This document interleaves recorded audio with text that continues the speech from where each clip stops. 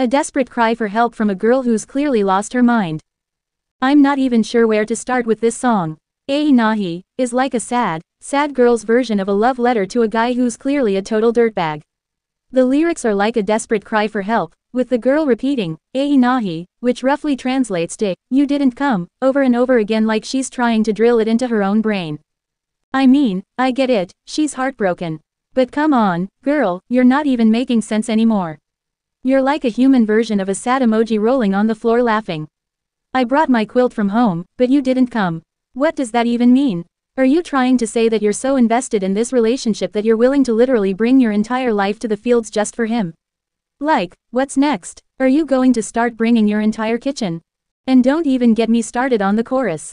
Oh mother, why did you warn me? Maybe because you're making some questionable life choices, girl.